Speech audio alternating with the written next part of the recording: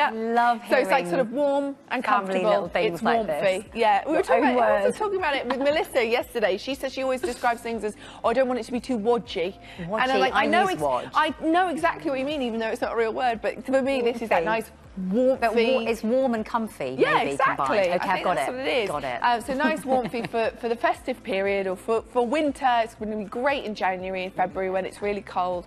But you know it looks stylish, and you can see on Max the shaping's really beautiful as well. Yeah, it is. And again, yes, this is a warm jumper. It's got the 27% merino wool in as well. So if you want something to truly keep you warm, it is freezing out there today. It threw me a little bit. But I love the fact, again, every jumper we're showing you within the collection, they are easy to layer over. So maybe you've got that loved and adored puffer or that beautiful tailored coat. They often don't have much room through the sleeve, particularly. True, yeah. So you want something that actually fits, not tight to the body, but a slightly neater, so it just skims the shape, easy sleeve, that dropped seam on the shoulder as well, just gives it that modern, more contemporary vibe and that more effortless look. And again, I love the length of this. So if you want to then layer it with a skirt, for example, maybe a little denim A-line skirt, or you want to layer it over, obviously, the dress we saw previously with the woodland print, then what a perfect layer to go over the top. And that's